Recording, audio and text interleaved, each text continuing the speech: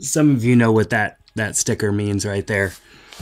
I've got some new film tools, and I'm excited to take a look. I don't do as many unboxings as I used to, but I kind of want to do one because I'm excited about these tools and I wanted to unbox them. So here we are. Let's go ahead and grab a knife and get one of the boxes up here. So film tools are very important to me. They are pieces of technology that I use to capture video. Now that may be for a video like this, some sort of a technology video or a camera related video, or they could be for capturing video for a commercial project or a wedding or something like that. And I have always, since they first came out and started getting affordable, loved camera gimbals. And so this is the DJI Ronin MX. Now this isn't new, it's been out for a little while. I've actually rented one of these a couple of times. But the Ronin MX is essentially a camera gimbal for small to medium-sized cameras. DJI came out with their Ronin a while ago. The Ronin was kind of a game changer because of its price point, and its price point was just fantastic in comparison to everything else that was out there. Now many of you probably know of DJI because of their Phantom drones and the different drones that they make, and I definitely have some of those products, but the camera gimbals and camera accessories that they have you may or may not be as familiar with. So let's take a look at what comes inside. So this is probably the camera base plate here. Let's go ahead and pull that out. We've got 2 batteries. One of the things that I like about this model is that it does have 2 batteries as opposed to the first one, which you know, you'd get it all powered up and you'd use it and then a battery would go dead and that was it. You know, it had to power down. This one you can hot swap batteries. You can also, here's the remote for it, which I probably won't use. I don't typically use the remote when it comes to camera gimbals, so I'll just probably leave that in the box. Down here is the gimbal unit itself. And let's see if there's anything down in the bottom. Yes, of course.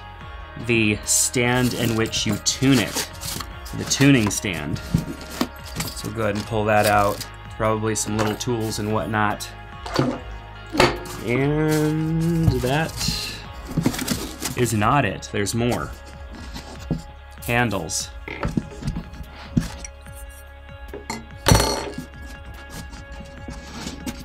Charger.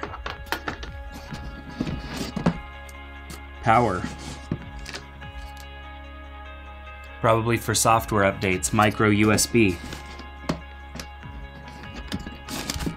And then this is looks like maybe a power distribution cable or something like that. One of the other things that I was really excited about with this model is with the dual batteries, and I know you could have done this with other Ronin models, but with the dual batteries you're actually able to power your devices. So, you know, earlier days in shooting, Sony meant, you know, you get your setup all done, you have that tiny Sony battery, and when the battery runs out, you're kind of in trouble. You have to unmount the camera and all that stuff and rebalance it and everything. It's just a huge pain, but with being able to share power between the Ronin with its 2 big batteries and your camera, that leaves less that you need to change the battery for, because the Ronin will run for quite a long time on these dual batteries, and in sharing power between the batteries and the camera, that means that you don't have to dismount your camera nearly as often. So here's the Ronin gimbal unit itself. Here's the top plate, I believe, for the camera. This is the camera plate. These items here are the handles. We've got the batteries, This, I believe, goes in here. We have your top handle.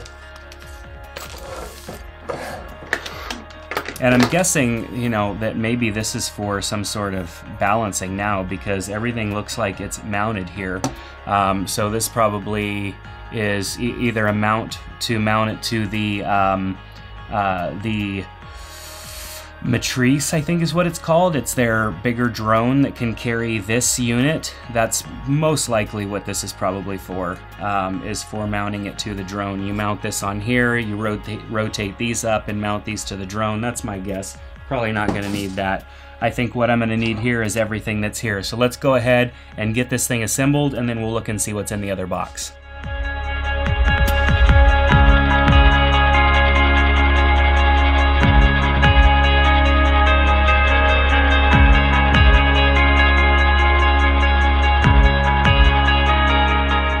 All right, so I also ordered the grip and the thumb controller. The thumb controller is great because it gives you some control over the gimbal manually, which I really like, because of course you can steer your gimbal, but it's also kind of good to have maybe a little bit of thumb control. I like that. This is a great addition.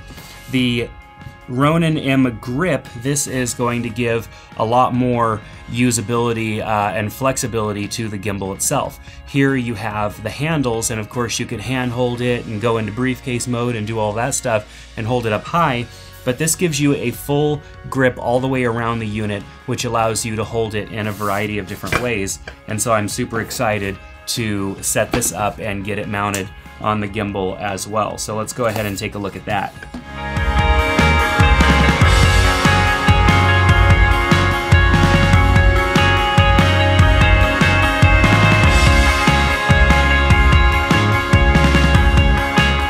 Alright, so I'm super excited to get out and start filming with this. I've used this model before, like I said, with a couple of shoots that we've had in the past. I've rented one, and I'm super excited to own one. I've owned the Ronin M in the past, and also a Freefly Movi M5. So I'm excited to have the MX here with its extended capabilities, and of course the ability to run my Sony cameras on them. So I'm going to get this set up with a Sony camera, do some shooting, and I'll probably be back with a full review later. So thanks so much for checking out this video. I hope you enjoyed this unboxing, just so you could see everything, what it comes with, and how to set it up. It's not too challenging. The slightly more challenging part, of course, is tuning it and getting it set up for the first time and finding out the way that it best flows for you.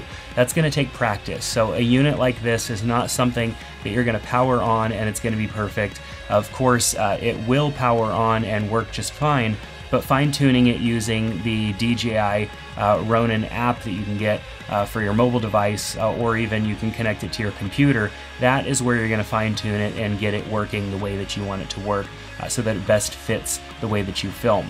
So that's going to do it for this video. Thanks so much for checking it out. If you're interested in more, make sure to click on the subscribe button for this channel. And if you have any questions, ask them in the comments below. We will be back soon with a review and maybe some tuning tips on using the Ronin MX, so make sure to look out for that. Take care.